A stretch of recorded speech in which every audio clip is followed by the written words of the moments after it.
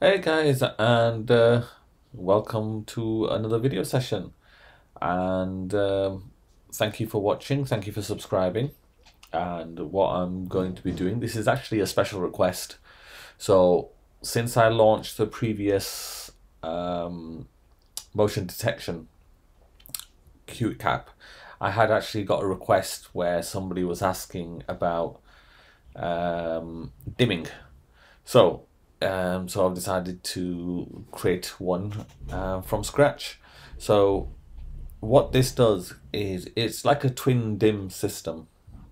But before I go on to that, I just want to show you where everything is in the shop. So once you go into yorkshireautomation.uk, so once you're on the home page, all you have to do is just click on the shop and quick apps and scenes, and that will come and bring up all the quick apps that I've got on here so far, or scenes, etc. As you can see, most of these are for Home Center 3, whereas there's an odd few for the Home Center 2. Okay. So, and the latest one is this Gradual motion for quick app for Home Center 3. So it looks something like this, but I'm going to explain this more from the Home Center itself direct. So before I go on to that, I'd just like to say, don't forget the bell button and subscription buttons, etc. Make sure you tick them, and it just helps to my channel to grow as well, which is what we want, and hopefully then I can carry on bringing out some more guides and videos, etc. If any of you want to see anything in particular, any guide or a product, if I've got it, I'll be able to do a session on that product for you. So, but in the meantime, what we'll do is we'll talk about this quick app. So, as per normal, click on settings, devices, and then upload the QA. I've named it Gradual Motion. I couldn't think of another name, but again, as what I've introduced on this one is the ability to turn it on and off. So right now this motion is in the off position, and therefore it won't work. No motion detection, no timings.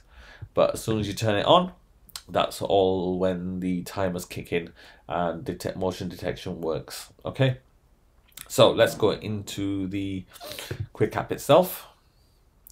So edit and preview. So first of all, as usual, let's start with the variables. There's only two things you need to change, the first and the second. So you need to input the ID of the light and input the ID of the sensor. Once you've done that, that's all there is to do it, and the rest you don't need to do. Oh, sorry, one thing there is, this one, motion. Remember what I said this earlier on. If you install this after your initial time, so let's go back to here. So right now it is 17:31 and my current on time is 21:49.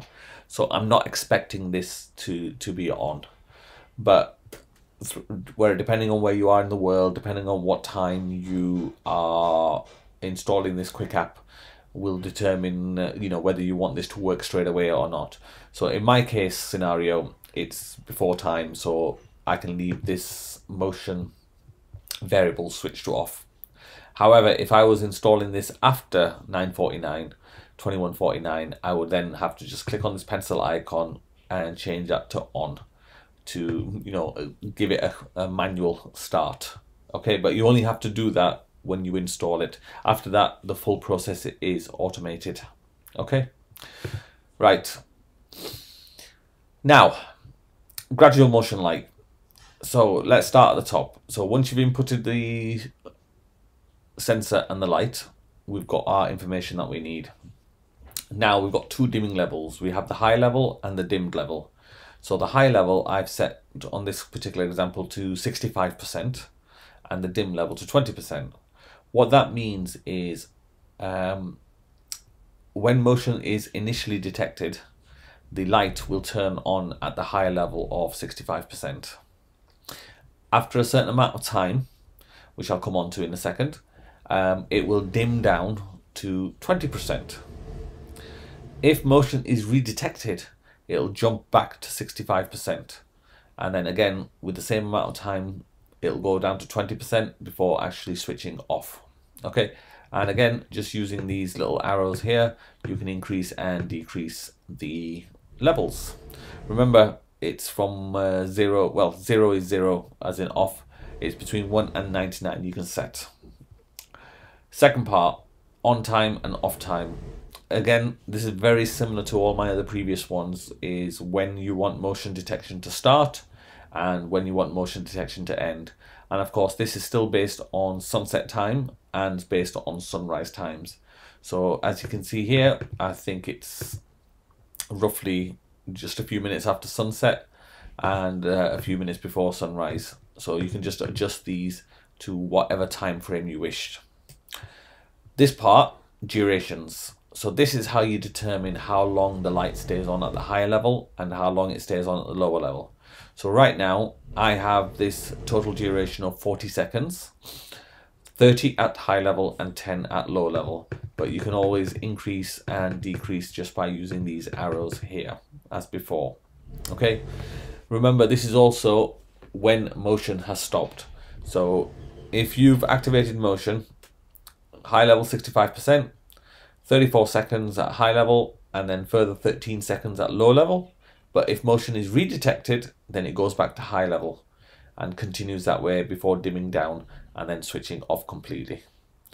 I hope this helps the client who originally asked for it, and I thought, right, everybody else can benefit from this too. So as usual, it's going to be available in my shop from now, priced at my usual, just £5. And you can actually use this as many times as needed. Just input the variable for the light and input the variable for the sensor, and that's it.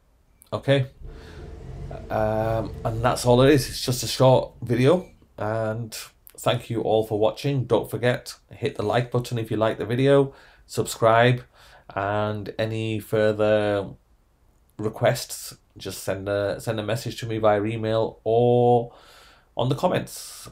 So thank you all for watching, and goodbye for now.